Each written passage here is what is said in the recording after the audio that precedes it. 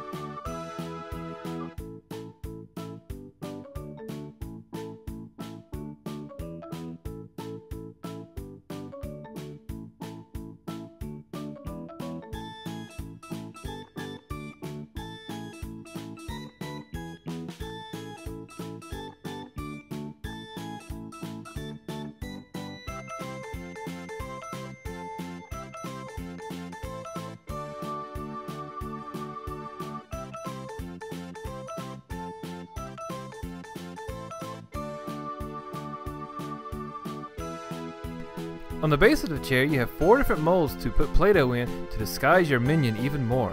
On the front of the base, you have a place to make Minion's favorite food, which is bananas.